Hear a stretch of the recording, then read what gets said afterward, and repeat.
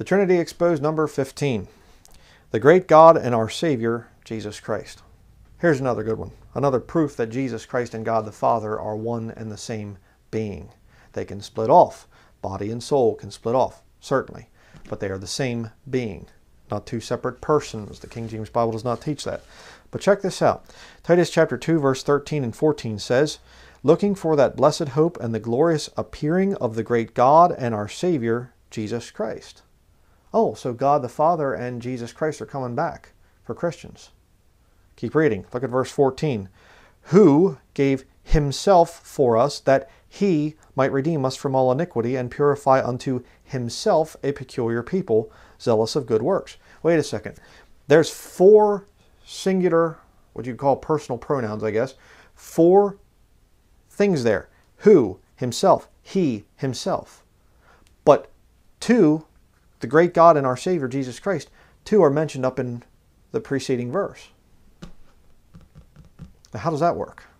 If you say, well, God the Father and Jesus Christ the Son are separate, that they're two different beings here in verse 13, then why does it go on to say singular references?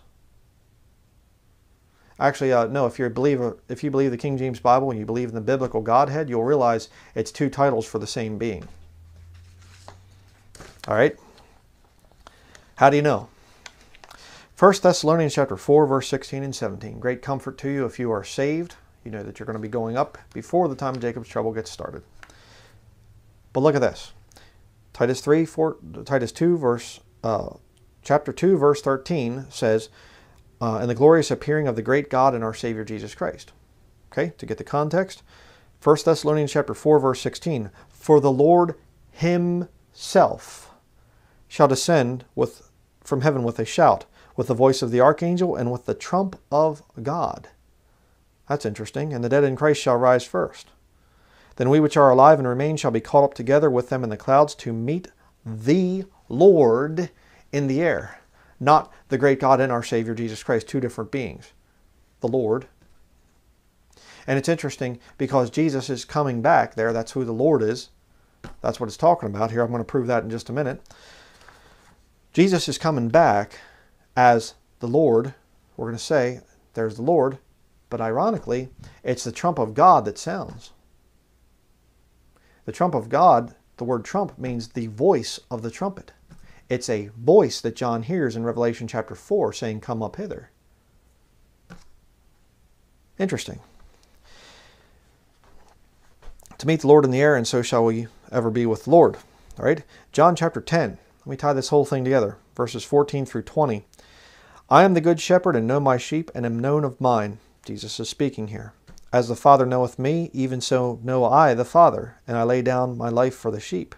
And other sheep I have, which are not of this fold. Them also I must bring, and they shall hear my voice. The appearing of the great God and our Savior Jesus Christ, with the trump of God. You see, the Lord himself shall descend. The trump of God. They shall hear my voice, and there shall be one fold and one shepherd. One shepherd? No, there's two, and the third with the Holy Spirit. You know, he's a separate person. No, there's a one shepherd.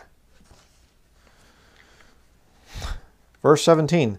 Therefore doth my Father love me, because I lay down my life, that I might take it again. No man taketh it from me, but I lay it down of myself. I have power to lay it down, and I have power to take it again. This commandment have I received of my Father. You see, well, you're trying to make Jesus and God the Father the same. Well, they are in terms of one being, but they're separate in terms of body and soul. Not that hard to figure out, really. I mean, to explain it and exactly draw it out or something, well, yeah, the mystery of godliness is great, certainly. But to understand how the thing works, it's really not that hard if you're saved. Verse 19. And here's the whole point with all this Trinity versus Godhead stuff. Look at this. There was a division, therefore, again among the Jews for these sayings. Did you know that this Trinity versus Godhead thing, there's division that's caused by it? You say, well, then we should avoid it because it's divisive. No, because truth divides. And what's happening right now is you're having a tremendous division between those who are truly saved, they'll look and they'll say, yeah, you know what? The Bible doesn't say Trinity. Huh.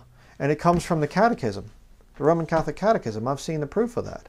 And when you actually sit down and you start to think about it, it really doesn't make any sense. And Bible-believing Christian will say, you know what? I'm going to submit to the Word of God, and I'm going to follow the Bible's teachings. And this Trinity concept, there's all kinds of problems with it. You have to add all kinds of things.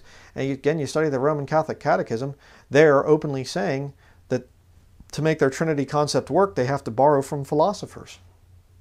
You can't teach the Trinity directly from the King James Bible. You have to add words. I can teach the Godhead, not one problem on earth, right out of the King James Bible. It's a division between saved and lost. There's a lot of fakers out there. They come out and they, well, I'm a Christian, I'm a Christian, I'm a Christian. And all of a sudden they get some scriptures put on them about the Godhead. Jesus is God the Father. They're the same being, the same person, singular. And all of a sudden, off they go. And what do they say? Verse 20. And many of them said, he hath a devil, and is mad. Why hear ye him? Exactly like a lot of you people do to me. You see, if Jesus Christ is just some kind of a separate God than God the Father, well, it really would have been, whatever, you know. But he's walking around and he's saying, I'm God the Father. That's what he's, over and over and over again. They're saying, show us the Father and tell us about the Father. Who's your Father and whatever else. And Jesus is saying, if ye believe not that I am he, ye shall die in your sins.